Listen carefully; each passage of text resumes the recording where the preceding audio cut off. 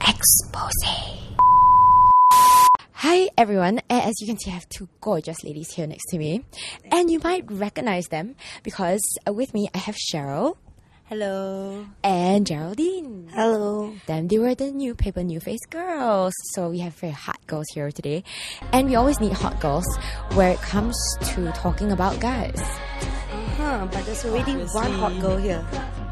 But this one cannot thought I bias.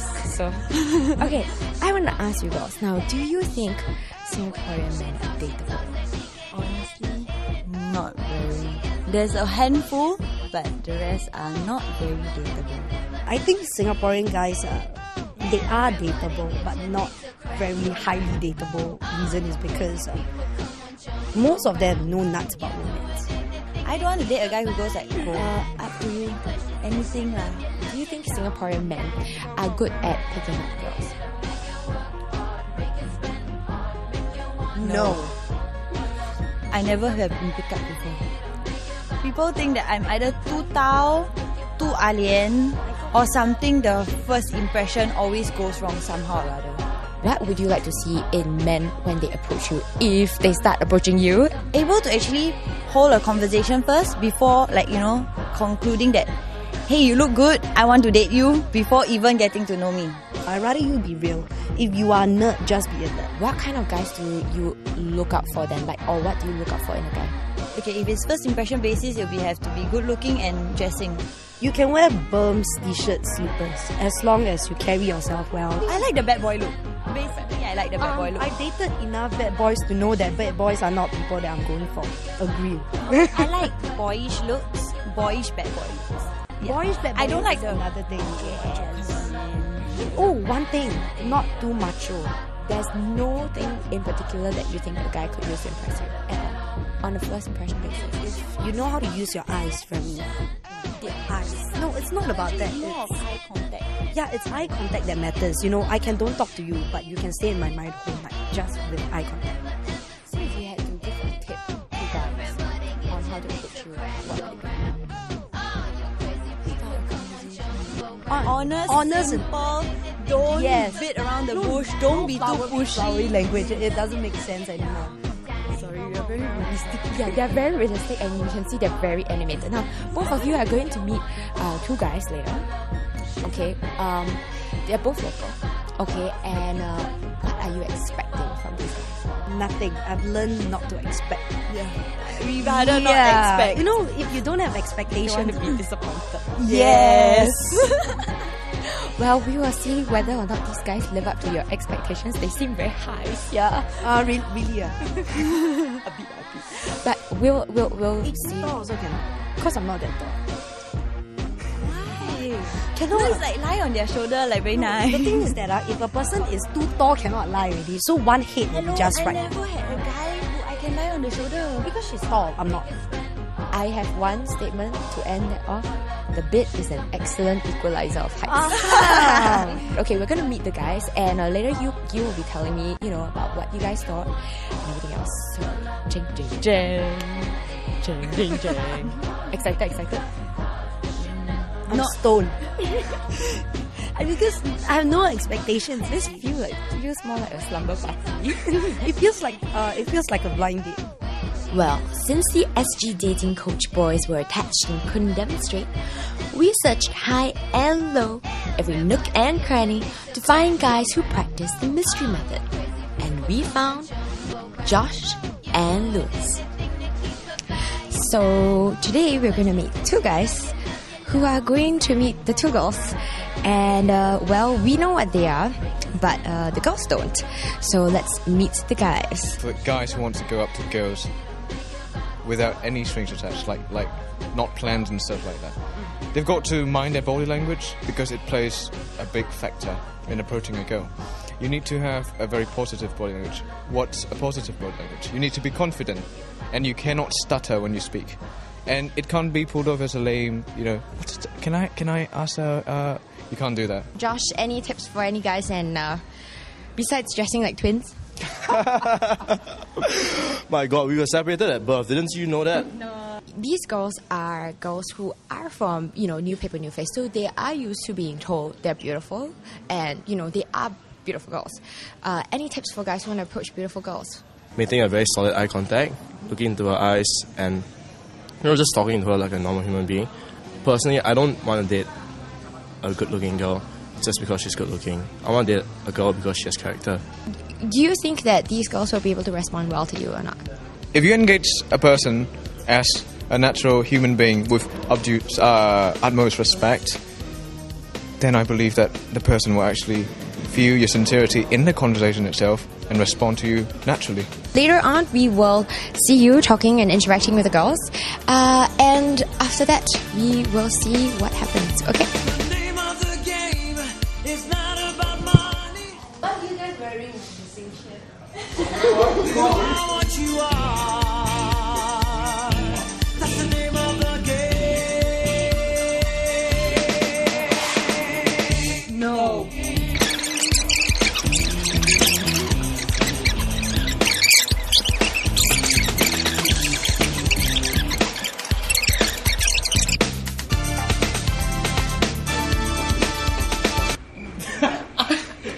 I tell you what, I'll just draw a smiley face, okay? Then we won't get into any trouble.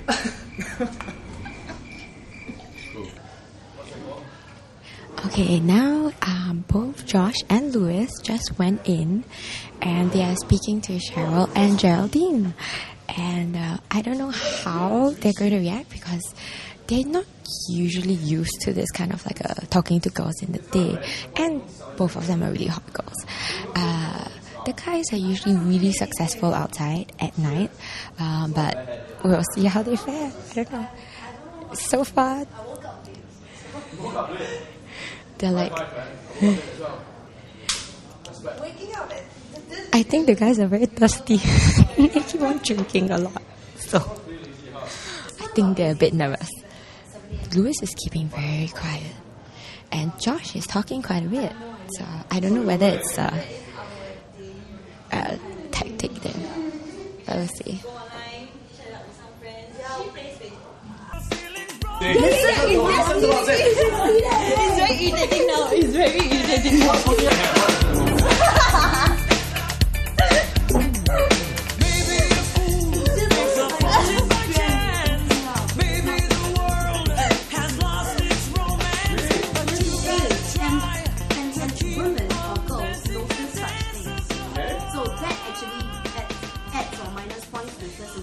I bet that's point for you.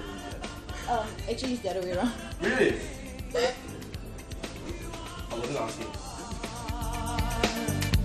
That's the name of the game. It's the name of the game. Love and emotion, the beat is the same.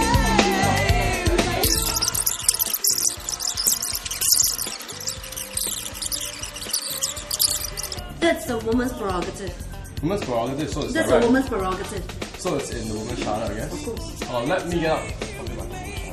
Which page is it on again? It's never in things like that. Oh, no, you gotta show me. Now, which page is it on?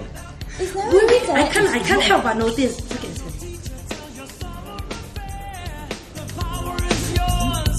The magic is there. Basically, we took them on a process whereby, for example, you talk to a person and she doesn't really respond to you. There's something wrong with the conversation itself, or there's something wrong with the attention span, and you've got to do something about it. So basically, that's what we did. We engaged and kept the ball rolling. Okay. Yeah.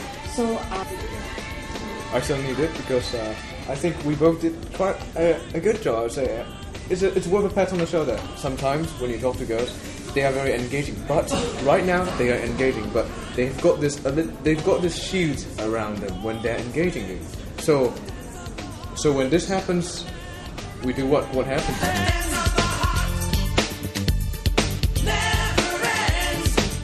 They're definitely a hard nut to crack at first. But like a banana, when you peel them, you actually see that it's got a soft personality, which tastes sweet in the inside. So they've got sweet personality as well, despite the Exterior. half look, you know. So, I mean, both of them are obviously very pretty girls. You know, they're both in the media, so they get a lot of attention, and they're very used to getting the attention in the first place. So, does this make this harder for any guy to actually speak to Talk to them? them? Yeah. Yeah, definitely. Okay, on a personal level, I'm very impressed with the fact that, they're firm on what they believe in. Geraldine especially, she's very firm on what she believes in, and she has passion for life. I thought that made her very attractive. But at the same time, she kept cutting me off throughout the whole conversation. Like when I'm talking halfway through, and she goes cut all the way. Now, did you guys run any conventional stuff with them? Bring me through from when you entered, for example, where you guys chose to sit. I noticed that you guys switched places a couple of times. Was this part of trying to do something? I mean, was it technical? No, actually, I sat there because I couldn't see Lewis that he was talking. Okay. And I like to give eye contact Okay, with the girls. So with everyone in the room. okay, so basically changing was really so you could get eye contact. Yeah, definitely. Okay, now what do you think, these girls felt while you were talking to them? Do you think they were comfortable? Do you think, that they are people that you probably would talk to if you did see them outside? Sure, why not? Yeah, because we're very sociable people, and they are very sociable people as well. And I believe that if we meet them outside, we're going to have a very engaging conversation, like just now. It was certainly okay, but they've got a little bit of a attention issue. That's all. I don't see any harm in making friends or developing friendship with people. Whether I'll talk to them or not, whether I'll pick them up or not, Depends on the interaction, huh? depends on the interaction. Depends on the interaction. Yeah. So, what would you think after this interaction? Would you? Not yet. Not yet. Ooh, interesting. Okay. Well, let's see what the girls have to say. You had some time talking to these guys. What do you think about? What are your first impressions, Geraldine? Two guys wearing the same shirt. It's all the gay vibes coming out and all that. I was turned on the moment they stepped in. Yeah, then especially one guy, he has his eyelash curl up thing. Oh my god. We are more sensitive to looking at the outlook and all. Okay, by the way, do you know what the names are? Can you remember the names? Josh and Lewis. I can't. Okay. Which one is Josh? Which one is Lewis? Josh is the one with the fake falsies thingy, and Lewis is the one with the cap. If I'm not interested in even talking to you, I won't want to know your name. Well, you guys seem to be having quite a long and deep conversation about music and No, the thing is, the truth hobbies. of the time I'm talking to her, and she's talking to me. We're just having our own conversation in our own little world. And our own, they are practically just listening.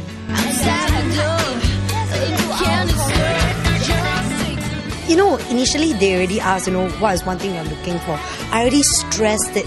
Be real. And they're still trying so hard, trying to get into our conversation. They were trying to come up with more and more new topics, and they just never end it properly. I actually have the strict rule of only dating Singapore guys. But then this two are... Good rule. It's a very good rule. This is out of my league.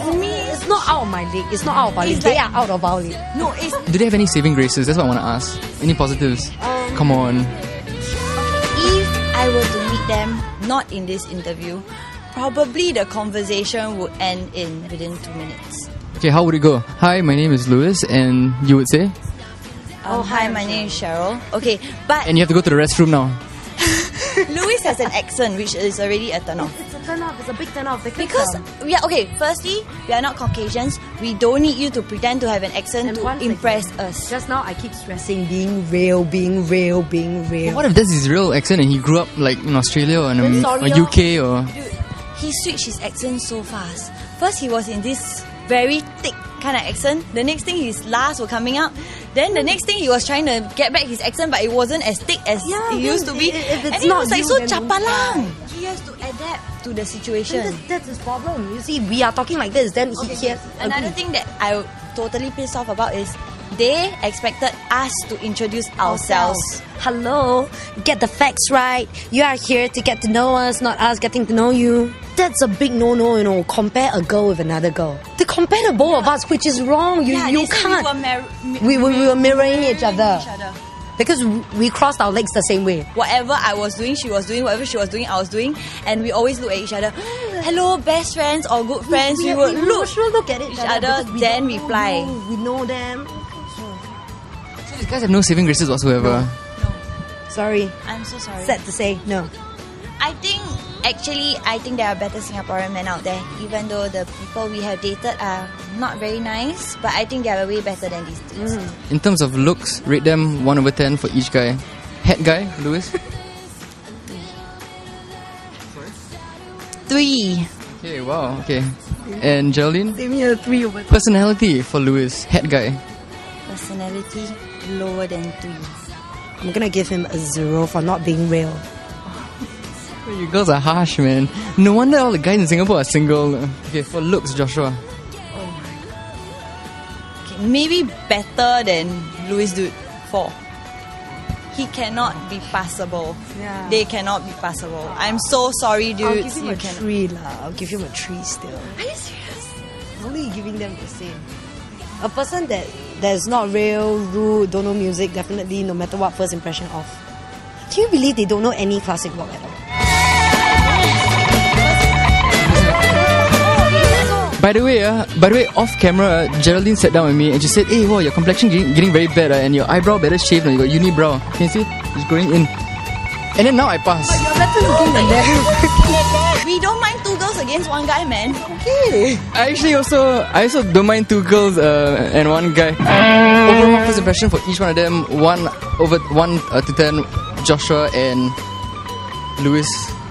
I can't even remember their name. How about some tips for guys out there? Don't try too hard. Always be real. Don't fake an accent. Come on, be proud that you're a Singaporean. And know at least 3 classic rock songs for Geraldine. Yes. And for Cheryl? Yeah, just hold a proper conversation without using your slangs. Don't try too hard to try and get into the girls' bubbles because we always live in them. Okay, so maybe this time wasn't too successful. But then again, admittedly, the 2 girls were really, really tough nuts to crack. Expose.